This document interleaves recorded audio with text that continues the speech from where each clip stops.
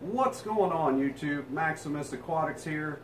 Today I want to talk a little bit about tips on buying African cichlids. If you're new to the hobby, just starting out, offer a little bit of advice on choosing retailers, choosing reputable sellers to help you get your tank where you want it.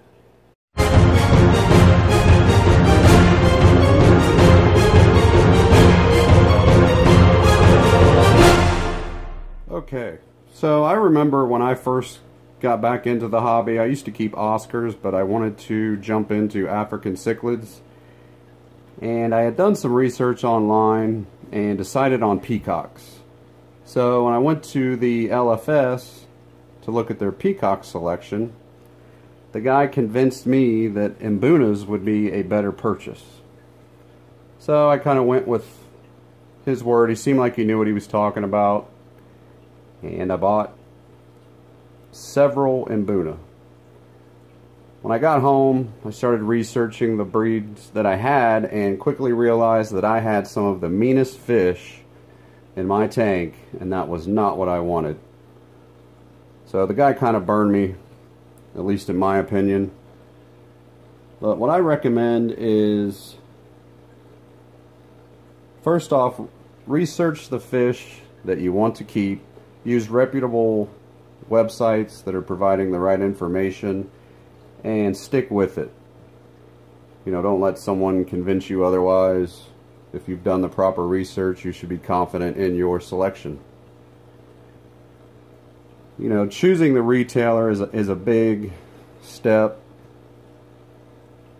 You know, if you have someone local that sells the fish that you want, you know, ask them questions. Ask them their quarantine, if they import fish in, what their quarantine process is like, and definitely be on the same page as far as their return policy in case something doesn't work out. If you get a sick fish, or you know, he dies in a matter of days, or if it ends up being a female.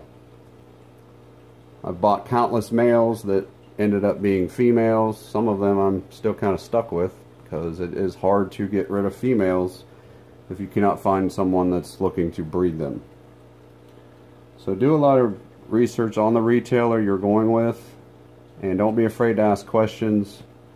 That will just avoid problems in the future. Another big tip is research YouTube and talk to a lot of the people on YouTube that are making videos, that have been in the hobby for a while. They can steer you in the right direction as far as buying from reputable sellers that offer quality fish. You know, through their personal experiences, they can take a lot of the legwork out for you and steer you in the right direction. So YouTube and the people in the aquatic community are a huge help in pointing you in the right direction. You can talk to them, you know, about the quality of fish that they've received, if they had any problems. And it's just a godsend, really, the community that's on YouTube. One thing you want to remember, too, is if you're buying smaller fish, although cheaper, they can oftentimes be hard to sex. If they're, you know, smaller than 3 inches, they may not be sexually mature enough to decipher whether they are male or female. If you end up buying fish with the intent that they are male and they end up not being male, you need to have a plan as far as what you're going to do with those fish. You're probably going to have to set up another tank, and hopefully you have resources near you or available to you where you can sell them. I don't recommend dumping them in public waterways. I've heard of a lot of people doing that, and it's just a bad idea altogether. So, you know, look at that when you're looking at the prices and things. Remember, there is a chance that you could end up with a female, and get that information from the seller as well as far as what the policy is as far as that goes. Another tip I can offer that I've been kind of testing out in my show tank is, when purchasing your cichlids, whether they're peacocks, haps, and mbunas, watch purchasing fish that are very similar in color, shape. I've even been trying to avoid the same family. I've noticed in the past, you know, a red empress and a tangerine tiger, you know, a protomellus. They seem to have more issues when they come from the same family in regards to aggression. So if you kind of see in my tank here, the majority of them are different. They don't have a lot of similarities, and that does seem to help with the actual aggression issues that you commonly have keeping African cichlids.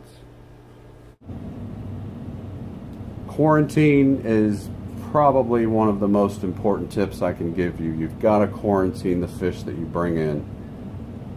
Have a tank set up that's cycled and ready for these new arrivals. Do not dump them in your show tank.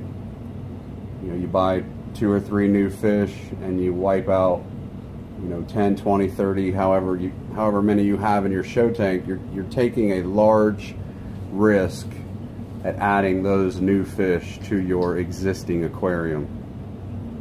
A lot of times they're stressed from the travel, which can bring out disease and sickness. They need a break from the travel. Quarantine tanks are good for that, where they can just kind of rest, take it easy for a while. I recommend quarantining for at least 3 weeks. In my opinion, that's how I do it. Watch for any kind of illness, not eating, and once everything's cleared, then add them to your show tank. As I said before, reach out to YouTube. It's a great community out here of people that will help you make sound decisions, do the research on the species you're wanting to keep, and have a game plan in case something goes wrong. I hope you found this information useful, and thanks for watching.